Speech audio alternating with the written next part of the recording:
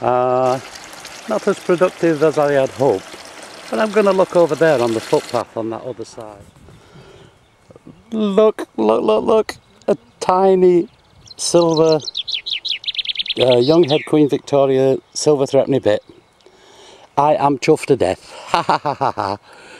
In that field over there I found a sovereign and a 2 shilling, but this path must have been done by 100 metal detectives, and you missed it. Ha ha. Thank you. 1982, 20p, modern. Another modern penny, 2000. Look at that, a musket ball within about 2 feet of that modern penny. Okay, a bit of the scenery. This is the footpath to Malham. This is Air Spring, where the water comes out for the river. Airhead, I think they call it. It's where the water comes out for the River Aire. Over on the other side of the valley there we have the Pennine Way. There's people walking the Pennine Way. And across this way we have one contented cow. And if I can put my camera on this wall and get it steady, I should be able to zoom in on Malham Cove, which is there we go, 300 foot high cliff face there.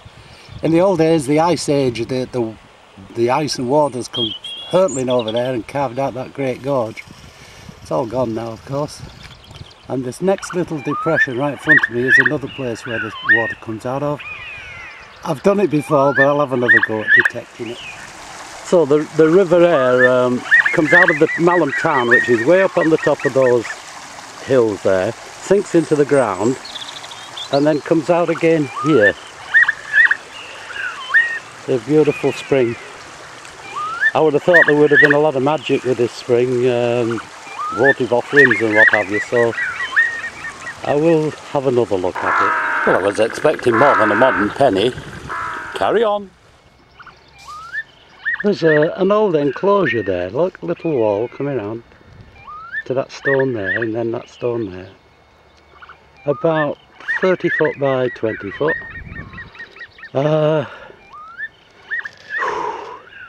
Not sure what it is. They're pretty hopeless for metal detecting because they're Neolithic, and the only thing you're going to find is flints, and my detector don't get flints.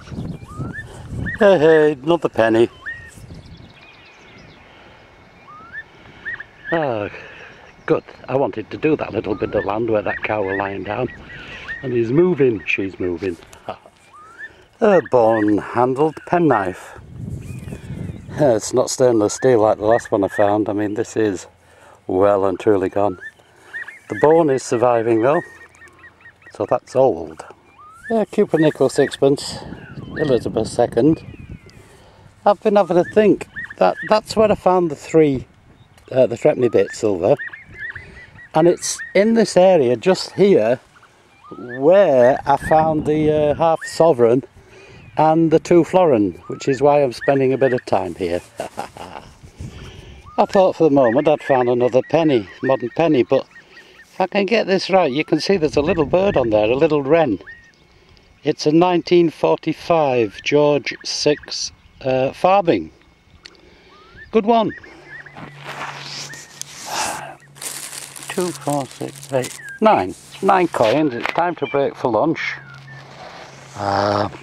My usual mayonnaise and some kind of meat, and oh, it's eatable. But my celery, celery is good because it's nice and refreshing. And my bottle of happy juice down there. As I sit here in the field, look, what could be better? Beautiful sunny day, and I'm sat down in scenery like this, and I'm going to eat my lunch, so we'll see you later. 1965 sixpence, Cupid nickel. I think I'm finding all these at sixpences here because when they came tramping over here with the metal detector club, everybody were on full discrimination. They were only looking for silver and big copper coins in those days.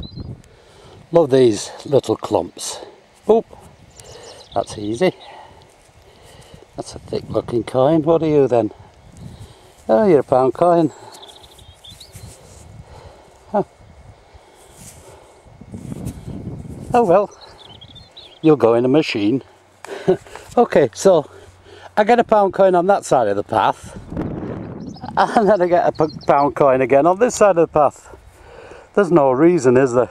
So, 2 feet away from where I found that pound coin, ta-da! George III, 1805. Ho ho ho! You little beauty. Nearly blew me head off with the signal. I wasn't going to bother. Oh, and this path has been done. Oh, can't believe it. Another little 5p. I'm going to call this field the coin field. What are you?